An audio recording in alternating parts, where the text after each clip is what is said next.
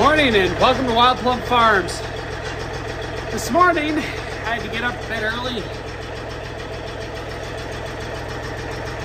Yeah, Mother Nature decided to have one last hoorah with us. Oh, this is not gonna be good.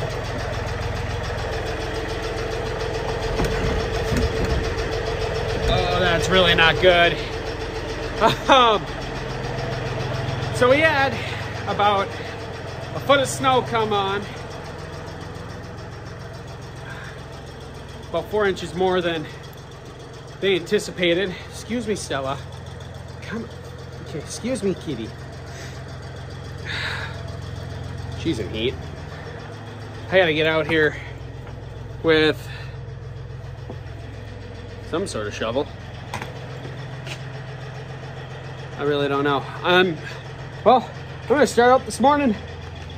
Bring you guys along for the ride. I'm gonna be moving fairly quick, but good morning. Welcome to winter in Wisconsin, and here we go. So, this is how deep it is out here, and I have to pull it because we don't have any frost in the ground. The ground's not froze at all, so if I push with the back blade like it normally would and use the cutting edge, they'd cut the dirt up, driveway up, everything. So I'm just gonna bring you guys along and see how this goes.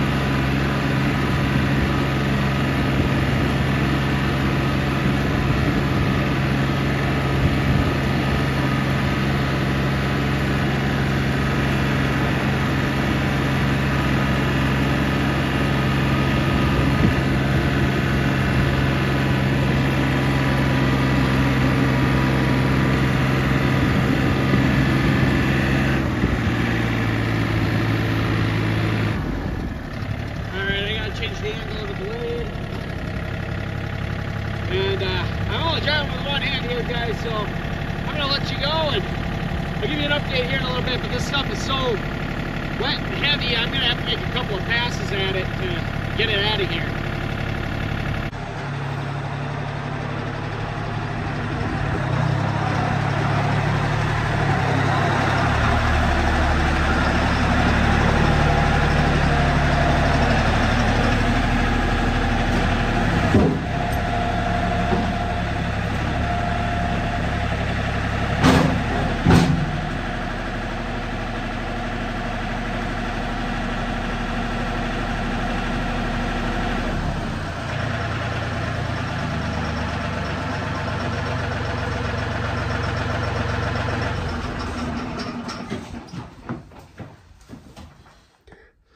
There, about an hour later, I'm done. Did have a few hiccups. One is the snow is so, here, I'll show you. This is ridiculous. The snow is so heavy. I mean, it packs. That's honestly, I kind of wish I had a snowblower at that point for the back end of this thing, because it would go so much smoother with this. But I digress. Very happy and blessed the fact that I even have this thing, because otherwise, clear the driveway with that little thing right there.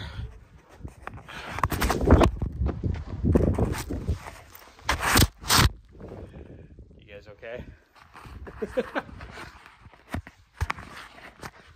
You guys okay? So yeah, clearing the driveway with that little buddy right there. Granted, when this thing takes off, you have to run behind it. That's when it's in 5th gear, and that's what it tends to like to travel in, even for snow blowing. I'll have to get home tonight and do a little bit of snow blowing to make some pads, like out to the chicken coop, out to the boiler. Even though, granted, but today and tomorrow and this weekend and next week are all supposed to be in the 40s. So it's gonna be, I mean, this is gonna be gone here in about a week. Still real pretty though. This is one of the first real snowfalls we've had all winter. But I'll show you guys here the driveway and show you why it takes me so long, other than the fact that it's wet and heavy. Oh, I did mention, this time I didn't lose the bucket at all this plowing session, even with slamming into snowbanks. However, I lost the 2 pins that prevent my 3-point here from sloshing side to side. I lost those at some point, whether they sheared off or they came undone and broke off or whatever. I don't know. I'll show you guys the driveway here in a second. There we go. That's the driveway. Obviously, that's the giant hole I dug. I just mounted the snow up over there. It's going to drain into that hole anyways. And then I have to clear out up there. That gets done up a different way every time. But yeah, with the back blade, with the 3-point missing those bolts, it's kind of hard to plow. And also the fact that the ground isn't frozen, it's really hard to plow because